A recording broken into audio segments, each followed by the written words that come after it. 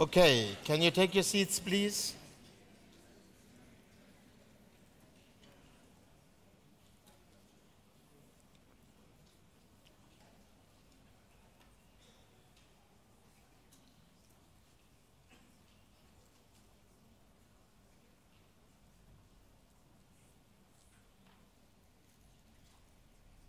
Well, Dr. Segi said to me the other night, he said, one of the ways to keep people awake is to say something dramatic. That's what he said. And he was making reference to a certain sport. He said, say something like your team lost 5-0, and they'll stay awake the whole night.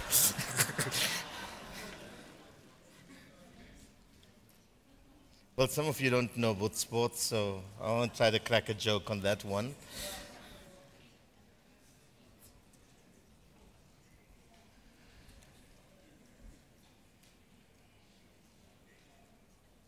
Well, this school has been very different, even though it's quite intensive. It's provoking the mind of the spirit to be stretched in understanding things that sometimes the mind of the soul is resistant to.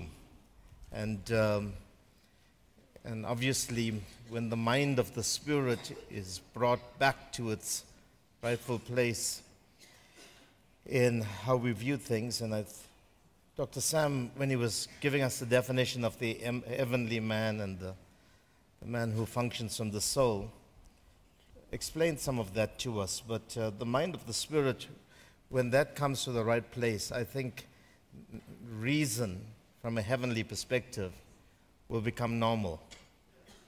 It's just amazing how when you try to work things out rationally, intellectually, cognitively, dialectically, comparatively, or whatever way, how there's so many conflicts that takes place with one spirit. But God is in this school, obviously, strengthening certain positions so that when we leave here, we're not going to be operating on old hard drives, but we're going to move into, new platforms, we're going to use new spiritual hardware to carry the fresh downloads from the cloud of His glory. Amen? Amen? Are you ready for that? So you have to, one of the things that the Bible teaches us over and over again is to renew the mind. And we have to do it all the time. And the renewal of the mind is very, very tough. But, I would like to recommend to you that you don't spend all your time writing. You learn to listen with the Spirit, because there's certain things that only the finger of God can write into the tablets of your heart. And you can write into your brain a lot of things, but some stuff has to be captured by the Spirit. If it doesn't hit you at the spot, you'll never get it. You can have volumes of notes, but you'll never get it. Would you train yourself to listen? And when something hits you, then write it down, if you feel you want to capture it the way it's being said. It's important. And obviously, then you go from here, take the recordings, and then you can make your notes and reflect, because some great things are being said, and they could just go over our heads because we are concentrating so much with the soul that the spirit is being neglected in registering the things that should be. So train yourself. Say to your neighbor, poise yourself. Poise yourself, okay? Incline yourself. Incline yourself. You have to learn how to recline on His bosom. So position yourselves to the things that's happening. And I'm sensing now, the first 2 days there's been great warfare in the atmosphere. But I'm sensing now that the cloud is opening and light is coming through what was once perceived to be a dark cloud. There's a piercing. There's an opening that's taking place. I sense it in the Spirit. And so be open to the offloads, the downloads of what God wants. And I sense also, I'm the adjudicator of the school under the leadership of the Holy Spirit, obviously, and I train myself. I trained myself to hear and to not just say things. But I'm sensing that the next phase of the school now will shift to impartation. Okay, there will always be information because this is how we're all armored, all wired, but don't focus on the information as much as impartation is carried on the back of revelation. Okay, but focus now on impartation because God has to not just, He's installed it, it's in your spirits, but it has to now be firmly established. There's an arrangement that's going to take place with some tweaking, some adjusting, maybe a chiropractic adjustment, some massaging here and there. Some of you need that right now, I can see that. And God will do all of that. But it's my privilege this morning to welcome for the first time to the podium somebody who's becoming a voice that is well known in this country and emerging as a father. And I'd like to also now use these platforms to introduce such voices. And no stranger to us, you've heard him in our ALSs, you hear him here today for the first time in the school. And that's Ralph Ellaya, son of Dr. Segi. And I've asked him to come and share the word of the Lord with us.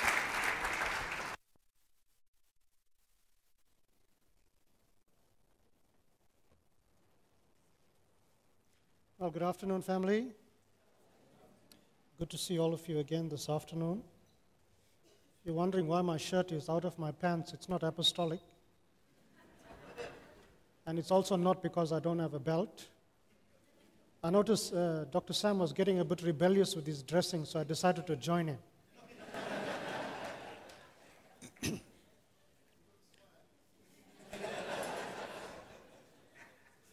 I believe in America they call it trashing. Yesterday I introduced some thoughts in the invocation about sons that are heirs of the kingdom. But before I do that, one of the things that we can sense in the context of this apostolic season, and for some of us that may be in the school for the first time and are maybe being introduced to some of the truths that God has been unveiling for many, many years now. Maybe you're also in a period of transition. But season comes to a confluence, it comes to a high point, and you will sense certain frustrations that come upon you when God wants to do something fresh, even within the season that we all know. Because when you study the movements of God, the study seasons of God, they can become your greatest cage. They can become, like many movements of God, have become denominations, like the faith movement, like prophetic movements that have become denominations, and they actually become places that end up caging those that had heard and perceived the sound initially, but did not continue to move on with what God is saying and doing. Amen? So, do you know that even within this kairos, it's very easy to become caged in your thinking? And part of what we are hearing with many of the thoughts that has been shared from all the speakers is something fresh in the way in which we are operating. And I would like to bring some practical truths to that, so that we can begin to see ourselves evolve into something new and something that I feel that God is really beginning to unlock. Now, many of us are used to the concept of households. And I would advise you, if you are here for the first time, you can go back and get the teachings on the households of faith, which have been extensively drawn out, the father and son wineskin, the development of your local church from a membership model into a sonship model, and many, many other truths like that we have seen being doctrinally labored through for many sessions. And while that brings us to an understanding of how church needs to be configured as a family, and we become part of as Dr. Segi mentioned yesterday, a homogeneous unit, do you know it can become the very thing that limits you? It can become the very thing that cages the way you think. I know some of you are getting upset with me now, but it's okay. I'll explain what I'm saying shortly. Now, by way of experience, a few months ago, Dr. Segi sent me to another area. And together with his wife, they prayed for us and sent us to another area, which is just about 20 kilometers from where I'm currently operating. And when we went into this new environment, I had to now engage with the counselors of this environment. I have to learn farming techniques. I never knew farming was such a science. There were many, many other things that I had to begin to deal with. I had to start dealing with building contractors, learning about the building industry, and many, many other things. But he didn't know that about 6 months before that, I started to sense an immense frustration in my own journey, that I felt that I was in an apostolic pool going around and round and round. Somebody help me. And you got to get to that point where you get frustrated. And so when he laid his hands on me and sent me to this new place, I began to experience something fresh in my own life, because I was faced with a challenge. And the community that we are dealing with right now, where we are placed, we are surrounded by poverty. And the church is in the midst of this environment that is just surrounded by poverty. And the Lord gave us a specific word when we went in there. But the reason I'm telling you all of this is because I've been teaching and training and equipping people even within our own family circles in terms of the concepts of household and how to be a good son in the household. And myself being a son to a spiritual father within the context of the ABC family and being a faithful son over the years. But you must understand that it can become limited in your reach. It can become limited in what God has really planned for you if we don't begin to experience something greater. So this school, as Thomas mentioned, is here to commission you into something bigger, something more than what you have already experienced. So I just want to share some introductory thoughts about how sons of the households begin to express the Father in the realm of the kingdom. And how, while you are a son in the house, you are actually here to dispense the grace of the Father in the world. Amen? So, because your mentality around household is so streamlined, it can become something that limits you. And I'd like to just delve into that a little more. Colossians 1 verse 13 says, He has delivered us from the power of darkness and conveyed us into the kingdom of the Son of His love. So we are conveyed into the kingdom of the Son of His love. And the reason that Jesus came primarily was to express to everyone around Him the one in whom He is in and the one who is in Him, and that is the Father.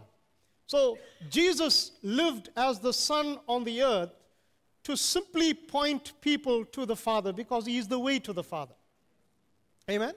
So everything He did, the way in which He expressed Himself, the way in which He spoke, the way in which He tackled situations, the way in which He handled things, was simply to reveal a higher order of the Heavenly Father which He came to express and to reveal to everyone around Him. Now, Jesus as the perfect Son, as the perfect one, as the mature Son, is showing us that even we who are sons of God, our intent on this earth is to reveal that dimension, because this world is in a state of being orphans.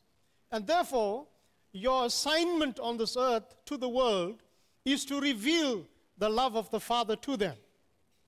Now, what is the purpose of the household, as Thamo mentioned? It is the process of formation. But your assignment in the kingdom of God is to function.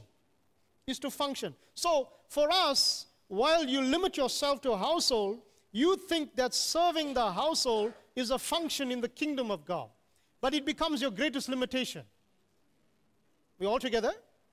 Okay? So, in Matthew chapter 13, verse 1 to 3, Here's Jesus speaking in parables to the multitudes. And as he's relating the parables, the Bible will tell you that he went out of the house and sat by the sea. So, how many of you know there's two locations? There's a house, and there's the sea. Everyone say the sea. I come from the city where there's a sea. And whenever you leave the house, you are going out to meet people that are regarded as part of the multitudes. And many times, because you are so housebound, you never enjoy the sea. And the sea is also the nations. So, Jesus was on the same day, Jesus went out of the house and sat by the sea. And a great multitudes were gathered together to him, so that he got into the boat and he sat, and the whole multitude stood on the shore. And as you know, he began to speak many mysteries to them, which were in parables. And as he began to share these parables, he said, behold, a sower went out to sow, etc. And as he begins to speak these parables, the disciples came to him, and they began to ask him to explain these parables. And so when you read Matthew chapter 13, verse 36, he sends the multitudes away, and he goes into the house, and his disciples came saying, explain to us the parable of the tares and the field. So the house is a place of the unveiling of the mysteries. And it's not to everyone. It's to a select company of people. It's just to those who we would regard are his sons. They were his disciples. And he would bring them into the house. He would explain the mysteries of these parables. And later on, when the parable of the wheat and the tares is being explained, you will find that in verse 38, that he talks about, in verse number 38 of Matthew chapter 13, it will tell you that when he explained to them the parable of the wheat and the tares, you find that the world is the field, and the seed is the sons of the kingdom. And the seed is sown into the world. Amen? Now, the seed originally in the first chapter, the seed is the word of God. Is that right? But now the seed has become the sons of the kingdom. And they are sown into the world. But they are trained in the house. Are we all getting it? Now, when you read Matthew chapter 13 about the seed that is sown, and he begins to explain the parable of the sower, understand that the seed is sown and it falls on different types of ground, and it tells you that you will experience that when the seed falls on different types of ground, you would experience tribulation and persecution, etc. And it tells you why. It tells you because of the word of the kingdom. Amen? Do you know some of us are suffering for nothing? You should suffer for the right thing. Yeah, he said you will experience tribulation, persecution, etc. because of the word of the kingdom. So, the sons who are hearing the word and eventually become the word must be sown into the world. And into the world, they will not become sons of the household, but they will become sons of the kingdom of God. This is what I feel is really going to be a major shift that is going to take place in us. So as you begin to go back, you need to begin to think of how you need to reform the minds of your sons, not to just think in the context of household, but to think about the influence they need to start having for the purposes of the kingdom to advance, and it is in the world. Amen? Okay, now, we need some biblical, some biblical foundation for this. And to see this transition from the son of the household, and I'll put it this way, to you actually being a father in the kingdom. Because you can father people in the kingdom. Yes, when you come to the household, there is an elder and there is a father. One that you would submit to yourself to as a son within the house. You'll submit to the doctrine of your father. You'll submit to the culture that is within the house, etc. But when you are sown into the world as a son of the kingdom, you can father people in the kingdom. So the son in the household can be a father in the kingdom. Say amen. So let's look at this. Here's Joseph, who is the son of Jacob, as we all know, and he's in the house of Jacob. And while he is the son in the house, there were certain developments. And while you are a son in the house, there are certain things that you will get and certain things that you will go through. So while he is in the house, he receives a coat of many colors. But he's a son of Jacob. He is functioning in the context of a house. In that house, he receives this coat of many colors. And how many of you know he's beginning to receive his mantle? He's beginning to receive an understanding of how he is configured.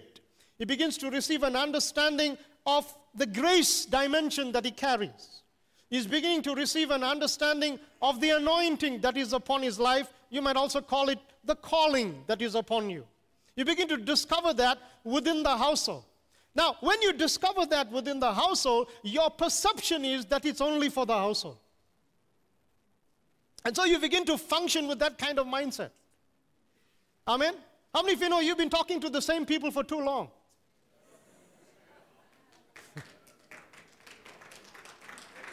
So if everyone is congratulating you and telling you how good you are, you're going to believe it sometime. Until you meet someone else. Until you talk to some new people. Are we together? So if someone in your household told you you're a prophet, you might just be believing that for quite a long time. Until someone tells you you're actually a false prophet.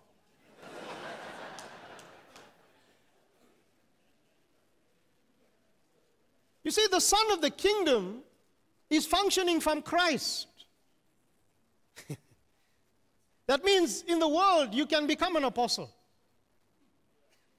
Because apostles bring alignment. So when you're talking to people in the world, they need alignment. In the world, you can speak as a prophet. That means you can have the word of knowledge for someone and just speak to them like that. In the world, you can be a teacher. In the world, you can be a pastor. So many people in the world are depressed. They need some encouragement.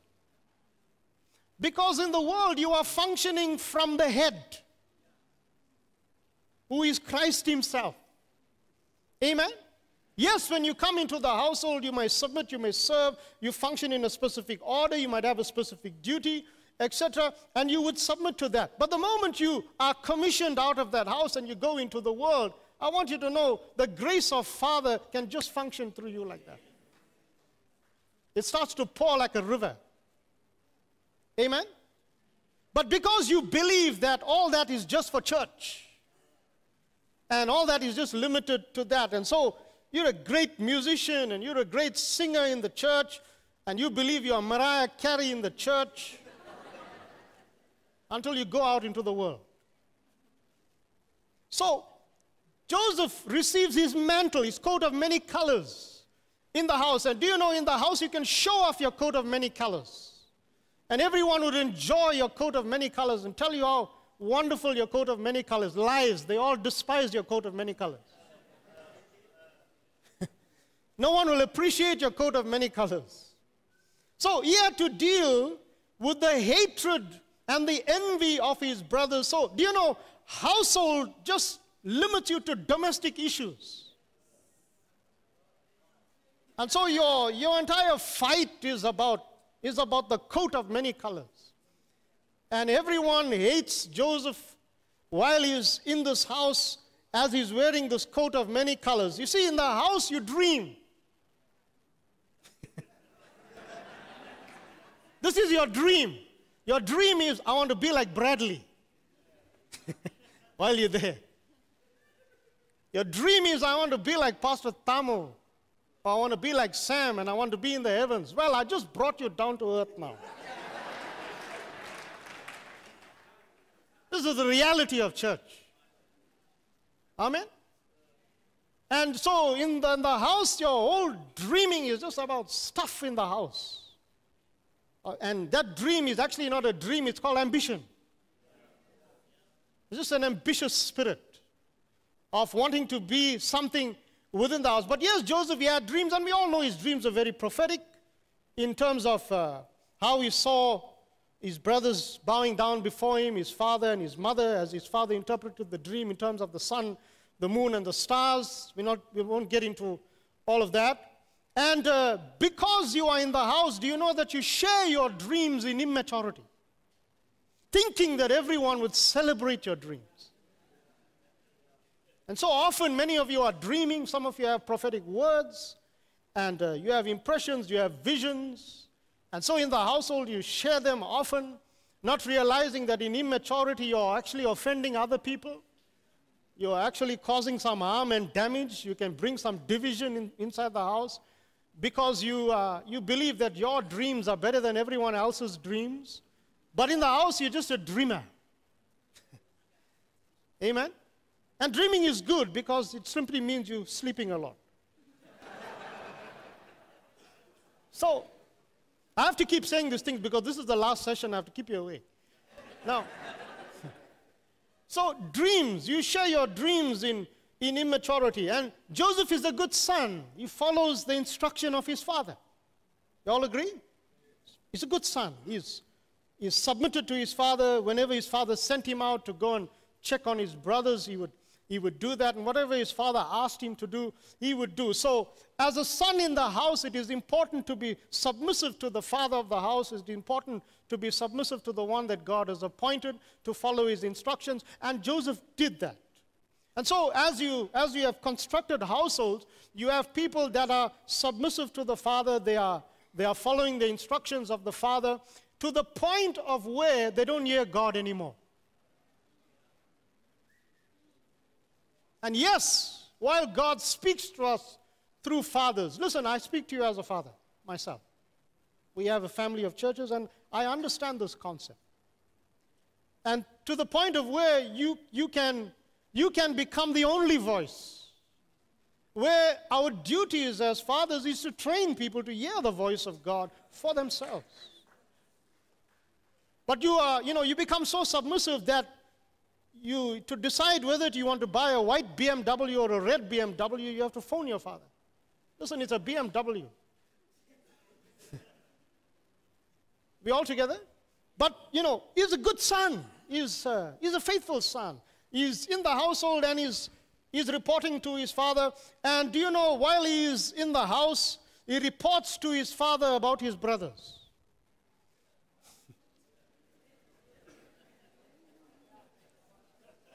Sons in the household are good at reporting about their brothers. Whose report will you believe? And so they have this relationship with the father. And listen, the story about the prodigal is that you can have a relationship with the father, but not fellowship with your brother. And so often, many within the household feel that they have to be people who are spies, report everything that is taking place in the house, because you want to gain the favor of your father. And inevitably, they're not realizing that they're causing so much damage within the house because they have no relationships with your brother. If you see your brother doing something wrong, the Bible says, go to your brother. Go to your brother. Don't go to your father and complain to him. Go to your brother. In the mature house, you can do that. In the mature house, you can do that. So yes, Joseph in the household, he reported to his father about his brothers. Do you know he took care of his father's sheep? He looked for his brothers of the household. Later on, he went out looking for them. But he was betrayed by his brothers. And you see, while you are in the household and you having this good homogeneous unit, everything is going well, the people are tithing, the people are faithful, you got a deep commitment, and if you're building like this for 10 years, you can build something like that. That's comfortable and it's good. But crisis must come. If you're going to shift to new levels, you got to have some crisis. There's nothing better than crisis that can shift your household to new levels. Nothing better than crisis. And so, when Joseph went to meet his brothers and he was betrayed, do you know his crisis delivered him into his destiny? What he was really meant for. Amen? So the very betrayal that you sometimes experience in your household is to deliver you into your crisis. Let me say something to you. The early church was a very good homogeneous unit because they were all Jews.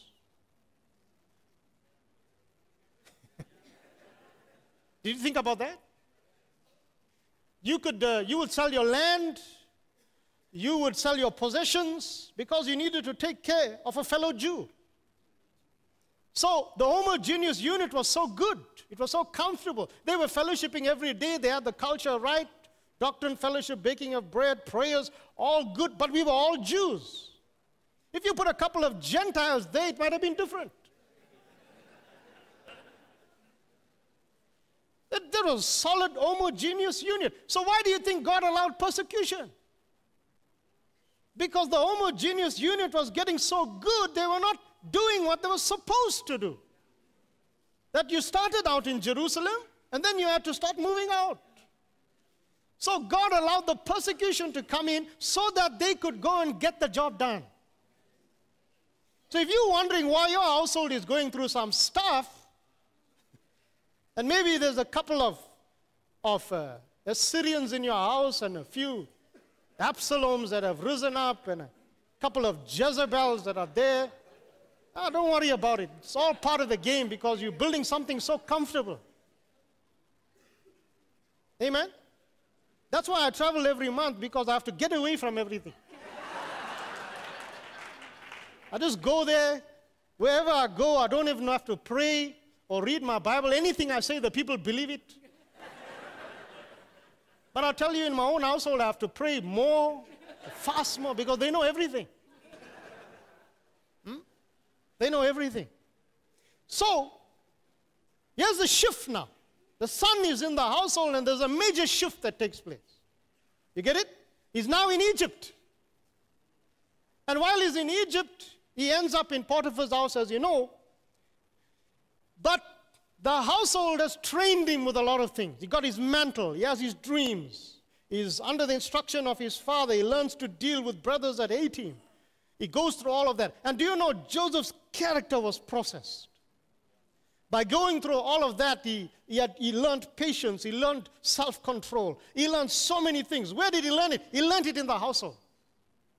And now he's in Egypt. And while he's in Egypt, he's appointed into the house of Potiphar. And when he's in the house of Potiphar, he managed the house of Potiphar with excellence. But he was trained in a household. So when you get into the world as a son of the kingdom, do you know your office space and whatever you are managing, if you have a position of authority, etc., it should be of the highest level of excellence, because whatever you are trained for in the household is manifesting as one who is a son of the kingdom. So when he goes into the house of Potiphar, favor comes into Potiphar's house. That everything he does in the house of Potiphar experiences tremendous grace. And even Potiphar is overwhelmed with what takes place. And while he's there, you know, he experiences temptation. In terms of Potiphar's wife who made advances towards him, etc. And he was able to overcome the temptation. He was able to deal with the temptation, and he said, I cannot do this thing because it will be a sin against God. But he had to be trained somewhere to know that. He had to be developed. He had to deal with the works of the flesh, as it were. But in his father's house, he would have been receiving enough doctrine. He would have been receiving enough instruction. He would have been receiving the word that would have been equipping him and training him, so that when he's placed in an environment where he is now faced with sexual temptation, he is able to overcome. Now, he gets falsely accused, as we all know, and he's thrown into prison. But you see, he's not dreaming anymore. He's interpreting dreams. See, if you're in the house, you'll just dream. But when you are pushed out of the house, and you are into the dynamics of the kingdom of God, you don't dream, you interpret dreams. You are able to interpret situations. You are able to discern the times. You are able to see things from the perspective of God. You are able to bring light to stuff that other people can't understand and see, simply because you are someone who has been crafted in a household to function as the son of the kingdom. So when you get into that environment, You're not the dreamer anymore, you're interpreting the dreams. Amen?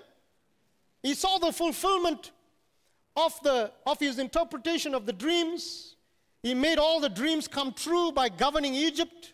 He stood before Pharaoh and managed his affairs. And here's it. He became a father to Pharaoh. Amen? That's in Genesis 45 verse 8. So now it was not you who sent me here, but God. And he has made me a father to Pharaoh and the Lord of all his house. Listen to this. And ruler throughout all of the land of Egypt. So, fathering was on a personal level with Pharaoh. Amen? This was to give advice. It was to give wisdom. It was to give counsel. And we know that Pharaoh is the title for king. So, fathering seeks into the deep recesses of individuals' heart beyond their title and beyond their capacity, beyond who they are in the world. So while Pharaoh was king, Joseph could get into the deep recesses of his heart beyond his capacity as king to talk to him, because deep calls to deep. So when he's talking to him as one who is now a son of the kingdom, he's fathering someone from the deep recesses. He's speaking into someone beyond the capacity of his title as king. So when you're talking to a CEO, you're not talking to someone who's just the CEO of whatever company. You're speaking to the heart of the person. Amen? This is what the son of the kingdom is able to get into. He's able to speak to the heart of the matter. So it's beyond, the person now forgets that he's a CEO. And he starts eating food with his fingers with you. Because you come down to the reality of who he is. Everything else is a show. Everything is an image. Everything else is made up. By now you should all know that. Everything else is just to impress, because that's what this world trains you to do. The spirit of this age is to maintain the image and everything that goes with it. But when you come in as a son of the kingdom carrying grace, you are able to father people on a personal level. Amen? You are able to deliver something into them, because you are now not just the son of the household talking about the 13 laws of what you should not do.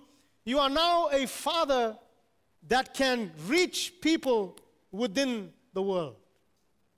And from that dynamic, you are functioning by expressing the kingdom of God that is inside of you.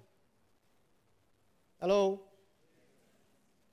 Second thing he said, as he was talking to his brothers, firstly he said, God, he has made me a father to Pharaoh. Second, he has made me Lord of all his house.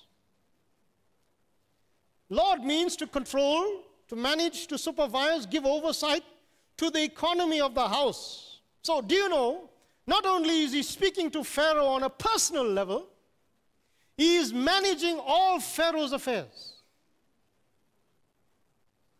He is giving oversight to the economy of the house, management of personal wealth and riches. Now,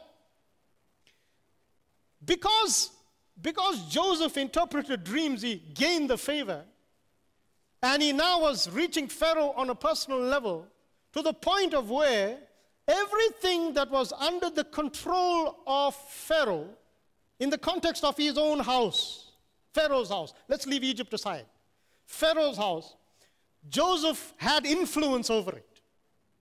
He had influence over the management of his personal wealth, over his relationships in his house, with his children and with his wife. That's why Joseph was able to marry Pharaoh's daughter. He had so much of influence over them. Now, if you are bound just to household thinking, what are you managing? You're just managing some domestic affairs in the household, people that are depressed, people that are in debt, people that are distressed, and by the time you finish, you are more depressed than them. Because you face that every week. Amen? But when you're beginning to engage people as a son of the kingdom, I believe that you can manage their wealth. You will manage their lives personally because you have something of a superior nature. And God can give you superior wisdom to have such influence that you can be Lord over their house. Amen? Third thing is, He has made me ruler over the land. So firstly, He made me a father to Pharaoh. Secondly, He made me Lord over his house. Thirdly, He made me ruler over the land. And we heard so much about rulership, dominion, governing, reign, all of the words that have been used. And what Thamo mentioned is that to rule is to rule over a specific space. And when it says here, ruler over the land, it simply means to have rule or dominion, and it means to govern a jurisdiction. And yeah, Joseph was now made ruler where he was governing the jurisdiction of Egypt. So anyone that came within that jurisdiction would come under his rulership, would come under his territorial influence with power and authority. So, when he made this transition, and he came into such influence and power, he started to have influence over Pharaoh, over Pharaoh's household, over the jurisdiction in terms of the land. He had such great influence. And yes, he was the son of Jacob. But do you know, when he reconnected with his father, he did not forget. He did not forget to honor his father. Now, here's the thing. When you make such transitions where, as sons of the household, you come into such powers of influence, where you can manage the affairs of others personally, and you have such jurisdiction over their lives, the principle of honor can be removed from your life. Because you forget where you came from. And you forget who trained you, and who influenced you, and who imparted to you. Amen? What maintained Joseph's authority even continually after that was that when he heard that his fathers and brothers, etc., were in trouble, he used the influence that he gained in the world to make sure that he took care of them. Amen?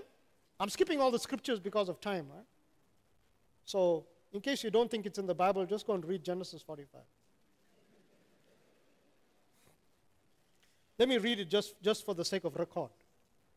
In Genesis 45, verse 9, hurry, go up to my father and say to him, thus says your son Joseph, God has made me Lord of all Egypt. Come down to me, do not tarry. You shall dwell in the land of Goshen. You shall be near to me, you and your children, your children's children, your flocks, your herds, and all that you have. There I will provide for you, lest you and your household and all that you have come to poverty, for there are still 5 years of famine. Now, while he was in Egypt, Joseph had 2 biological sons. And their names were Manasseh and Ephraim, as you know. And the sons were born to him in Egypt. So, in Genesis 45, 46 to 27, 46, 27, tells you the whole family of Jacob came to Egypt, and in total there were 70. Now, when you look at this 70, the initial 70 that Jesus sent out, the initial 70 that Jesus sent out, and this is in Luke 10, verse 1 to 2. After these things, the Lord appointed 70 others. Also, he sent them 2 by 2 before his face into every city and place where he himself was about to go. And then he said to them, the harvest is truly great, but the laborers are few. Therefore, pray for the Lord of the harvest to send out the laborers. These 70 that were sent out, as you all know, they were sent to the house of Israel. All agree? Okay? They were sent to the house of Israel. The 70 that were sent out. And these sons, while these sons that come with Jacob, they come to Egypt. while they are within the system of Egypt, they become part of a holy nation. They form part of a holy nation. This holy nation later comes out of Egypt. Is that right? So, while you are in the systems of this world as a son of the kingdom, how many of you know that the people that you are meeting is to eventually make them part of the holy nation and to bring them out? Not for them to stay there. Okay? Now, let me give you another example in the form of David. My time is running. David was also a son in the household of Jesse. And while he was in his father's house, he tended his father's sheep. He fought the lion and the bear. He was despised by his brothers, as you know, after he was anointed. He was a skilled musician. He was prudent in speech. He was a man of great valor. All his CV is in 1 Samuel chapter 16. And as you read about David, you will see that while he was in the house of his father, he was a powerful, powerful entity within the house of his father. He was so submissive that he was not even there for his own ordination service. Simply because he was taking care of his father's sheep. He was an absolutely submissive son. And faithful to his father's house. And he fought the lion and the bear. And how many of you know the lion and the bear are territorial animals? They maintain territories. So do you know in households you can just be fighting territories or maintaining territories or trying to just take hold of one territory and believe that this is your territory. So he's fighting territorialism. Now when he was anointed by Samuel, and after he was anointed by Samuel, you'll find that certain things change.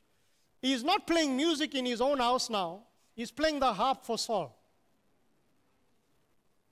Shift. Amen? He's playing the harp for Saul. He carried bread and wine for the house of Saul. He dealt with Goliath. He faced enemies of the kingdom and not of the household. Goliath is an enemy of the kingdom. It is not an enemy of the household. Amen? He's starting to deal with different kinds of enemies. He had to hear the voice of God clearly to deal with the situation. He had to learn how to survive in caves and wildernesses. He had to learn how to deliver other cities. But most importantly, he had to deal with his heart. Now, when he became king of Israel, in 2 Samuel chapter 5, verse 2, the Bible will say, also in time past when Saul was king over us, you were the one who led Israel out and brought them in. And the Lord said to you, you shall shepherd my people Israel and be ruler over Israel. Now, when he was now placed as king over the nation of Israel, and he's now fathering the nation of Israel, how many of you know he was able to rule in the midst of all the enemies, which are listed in 2 Samuel chapter 8, verse 1 to 14. I'm going to skip all of that. Okay. How do we begin to structure our households so that you can clearly identify that there are sons within your household that are being constrained? And you got to know that it is so easy for them to just be trophies and not be arrows that are launched from a bow, sent into different dimensions. And yes, every week I know we pronounce the benediction. It's a powerful, powerful thing to do because you are commissioning the people to go out and express the kingdom of God. Amen? But you must be able to allow them to go and manifest the grace of Father in the world. Amen? And this 30th school is about allowing this world to taste this wine. Tell you why.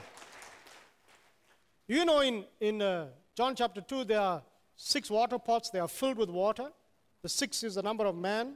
They're actually stone jars, which are symbol of sons of God, that are filled with water. And what is the capacity? The capacity is 30 gallons. It's a symbol of maturity. But there has to come a time where everyone can taste the wine. And this wine is not an inferior wine. It is a superior wine. It is a royal wine. So, when a pioneer, when an apostle of Tamo's stature comes to the conclusion that schools of this nature has to be closed, there is definitely a shift. There is definitely significant shifts. And these shifts have to take place practically even within your household. I believe there's going to be more sending than you've ever seen before because of the maturity of the sons of God that will plant and invade all spheres of life. They will begin to grow up and function in all the things that they have learned for all of these years. Amen? And many of us have been faithful sons. And let me say to you, your inheritance is awaiting you. Something tremendous is going to begin to happen in your life. Because you're not just going to go from conference to conference, you're actually going to go into the world. Say amen. You're actually going to speak to someone that knows nothing about the kingdom of God. You're actually going to express something that everyone around you is waiting to hear. So much that you have received that people out there are ready to receive something new. Now, you see, this gospel is so easy. I'll tell you why. It's called the gospel of good news. Everyone say good news. You see, when Joseph is in it, when Pharaoh is in trouble because of famine, you can bring good news. Because there are solutions you can bring. Even when Nebuchadnezzar was having dreams that were tormenting him, Daniel brought some good news. That even though the stump is cut down, it will grow again at some point. Naaman received good news when he was told to go, and there's a man who could heal him, and he went and dipped himself 7 times in the river Jordan. And we can go on talking about those that have received good news. Now, in my last couple of minutes, I want to draw a contrast between, and I gave you some of them, between the sons of the household and the sons of the kingdom. Is that okay? Okay. The sons of the household, they tithe. Say amen. And tithing is an important part. We all have to tithe. But sons of the kingdom, they sacrifice. There's a difference. Sons of the kingdom tithe. And it becomes a law, it becomes something, that we become confined to. But when you begin to see your finances beyond the law, and you start to see it from the dimension of grace, you will understand that you are blessed to be a distributor. Okay, this has been covered in many of the schools. I'm not going to highlight them. I'm just throwing out some stuff. So, sons of the kingdom, when it comes to finances, they don't just tithe, they sacrifice. They know how to carry the burden. They know how to be the sacrifice. They know how to jump on the altar and say, kill me. Sons of the household are faithful to the house. But sons of the kingdom are faithful to the body. Amen? They don't believe that their household is the body. They are faithful to the body of Christ. And it is so important for all of us to begin to train our people within our household to begin to be a blessing to the body of Christ.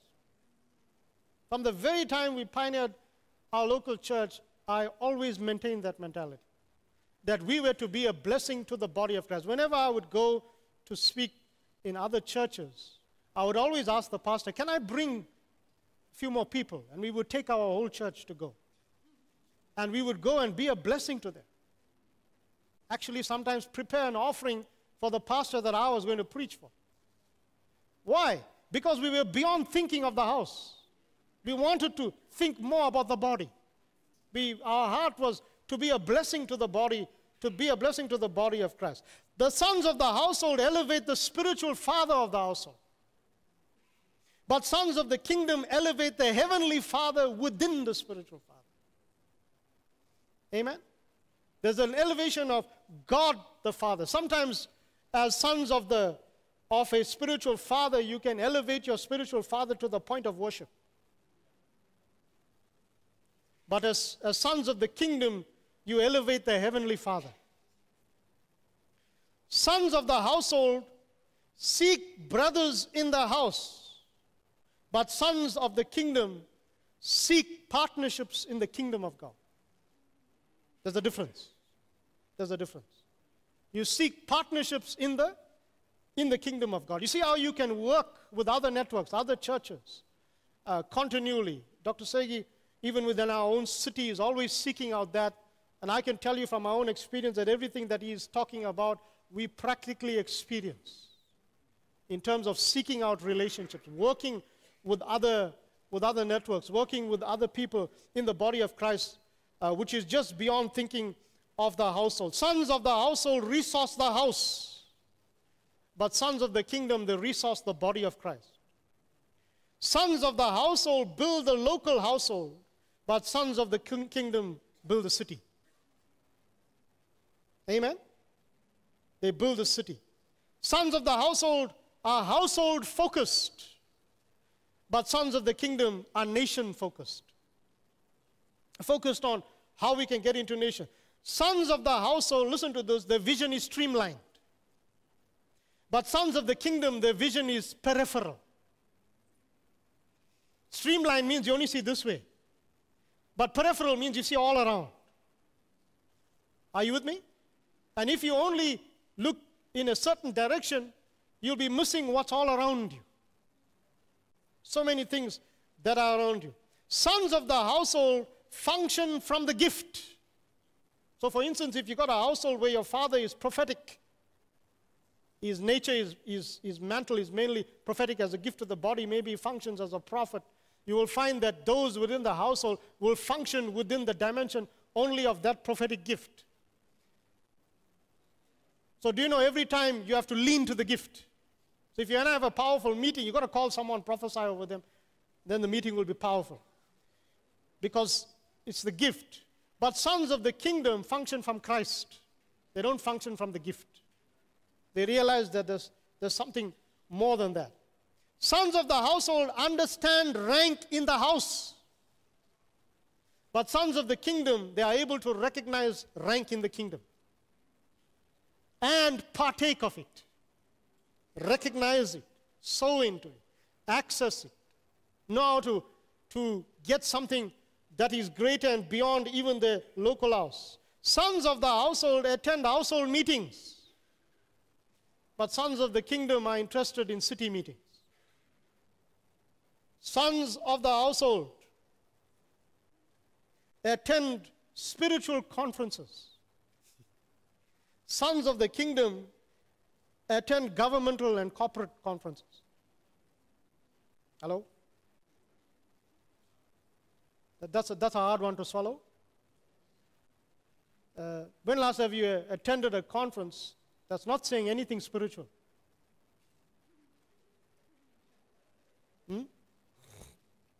But as you sit there, you learn something. Everyone's with me?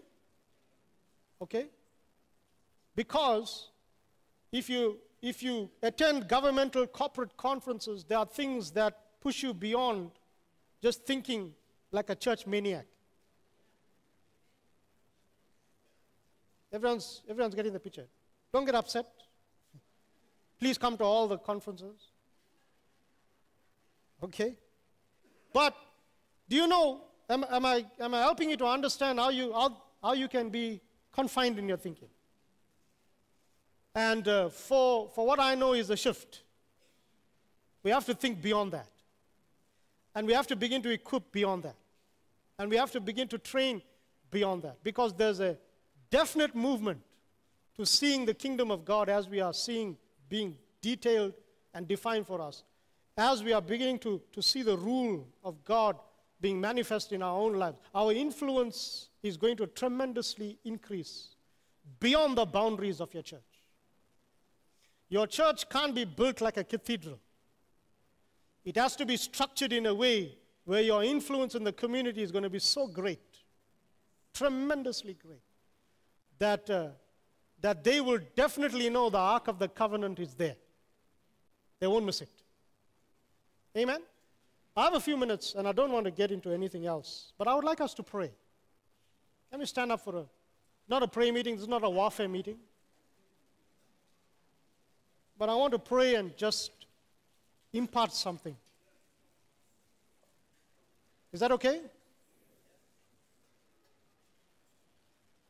I actually didn't come prepared to share this. As I sat there, I decided to share this with you. I want us to lift our hands to the Father. Let's just pray in the Spirit for a few moments. And I want us to begin to believe that something great is going to begin to shift. Pray for your sons. Pray that something tremendously will shift in their minds. Their spirit would receive capacity to begin to express the kingdom of God in a new and a fresh way.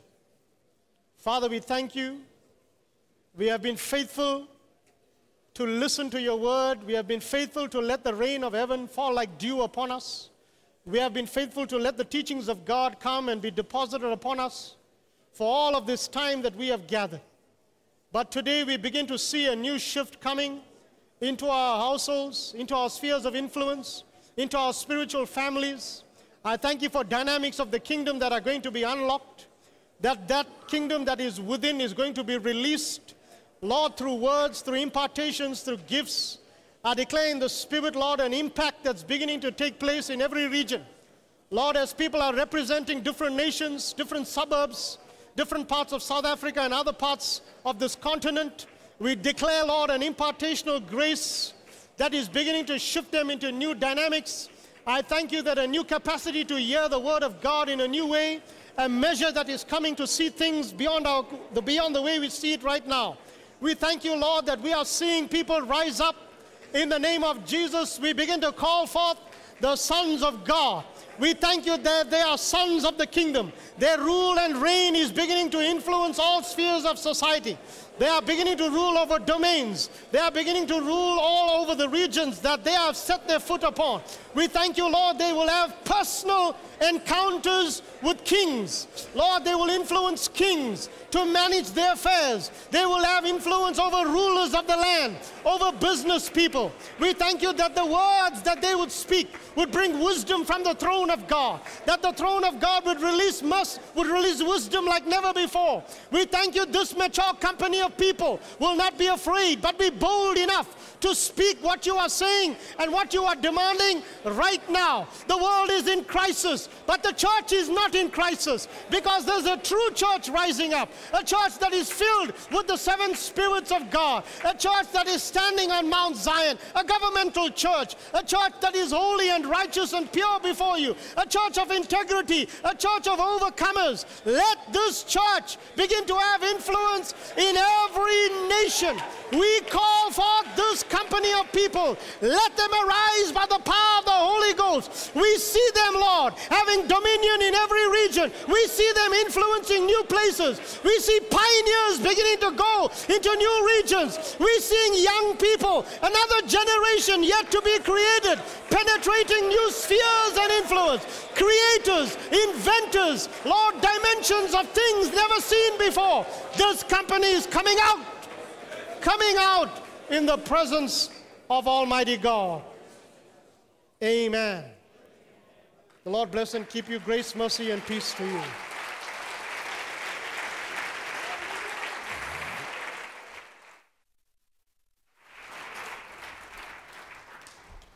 Well, this is the season for the body to arise.